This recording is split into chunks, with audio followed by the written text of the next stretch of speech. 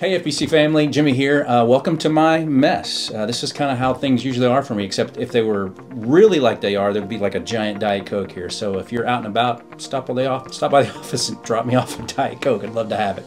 Anyway, looking forward to seeing you guys this summer, Sunday in worship. I'm gonna keep going, Carrie, so don't do it. I was looking forward to seeing you this Sunday in worship. This is going to be the most real video ever, this Sunday in worship. I hope you'll come. I'm preaching, yes, so I still hope you'll come. We're going to be continuing our series about the humanity and the deity of Jesus, looking at the 7 sayings that he said from the cross. And the one we're looking at this week is, I thirst. We have to remember that Jesus was fully human. Yes, he was fully God, but he was fully human.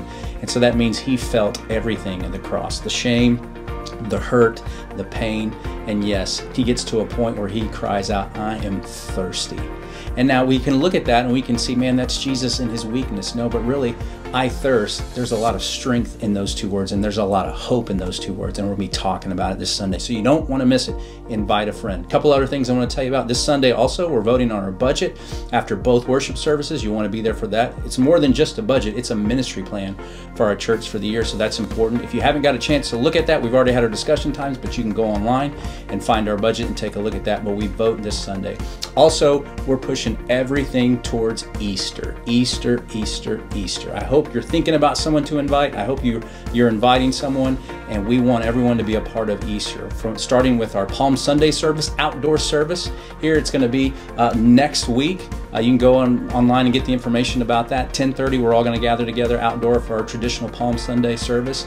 And then we're going to have a Good Friday service, 2 of them on Good Friday, one at 11 and one at 6. There's going to be a time where we're in the worship center together doing worship, but there's also going to be some experiences where we're going to leave the worship center out in the rotunda, and there'll be some special stations for us to help us to really focus our hearts and minds on the cross. And then, of course, Easter Sunday, 2 services on Easter Sunday. We're going to focus on Jesus' resurrection. A lot's happening. Remember, go to the website, go to the church app to get all your information. Stay up to date on what's happening here. We love you, and we can't wait to see you on Sunday.